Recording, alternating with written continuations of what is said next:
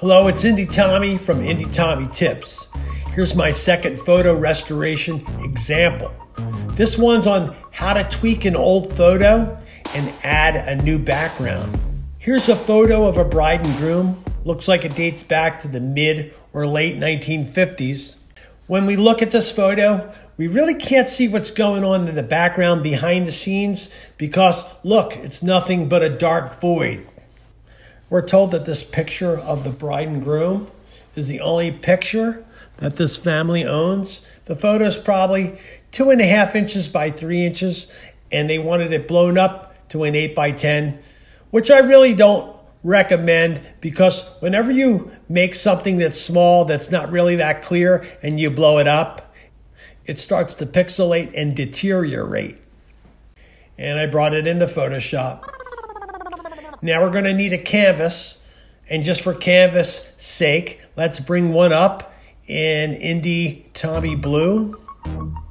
This is an 8 by 10 canvas, but the photo on top of it's only 2.5 inches by 3 inches. It's very small. So we slowly pushed the size of the photo, brought it up closer to scale. This couple's washed out because they were in a dark environment. And when they were hit with a big one-time flash bulb back in the 1950s, that intense quick light would shut down the camera's iris and blacken the background, and it would all become dark for a split second. You can see her dress is kind of washed out, and this tuxedo shirt is blown out from the flash too. This photo is kind of muddy. But when we added these enhancements, the floors showed even more scratches. So I cut them out electronically and changed the mid-range iris level to show more detail in her dress and in his white shirt.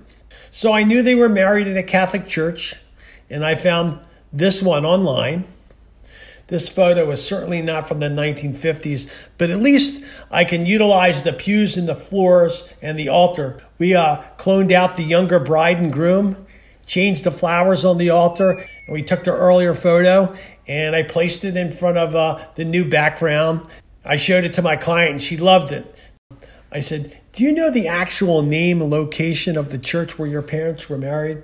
She said, "Yes, I do. It's in a church in Philadelphia. But it's been closed for years." And when I searched for the church online, I actually found this old inside view of the church and the altar. But look at the vantage point that it's at from the balcony standpoint. The challenge would be to make a composite mix between what is seen from the balcony and from the ground level and mix it together so it looks like it's from the same perspective. Now this photo has a harsh orange cast to it, and I needed to decrease the color tones to complement the original photo. So I started moving the master saturation down along with some other levels and filters. We took the background and blew it up, changed the opacity a bit for reference framing, kind of lined it up with the perspective where the bride and groom stood from the ground level position. Edit, transform, scale, and apply. Later, not shown here, we removed most of the people in the lower third. So my client comes to my office. She freaks out. She starts crying. She really likes it a lot. If you folks like what you're seeing here, and you would like to watch me do a photo restoration in real time, maybe in a program one day, I can use the same photograph or a different one, and we can mix it together, maybe in a 3-part series, 15 minutes each. Let me know what you think in the comments. I'm Tommy from Indie Tommy Tips. Thanks for watching, and have a great day.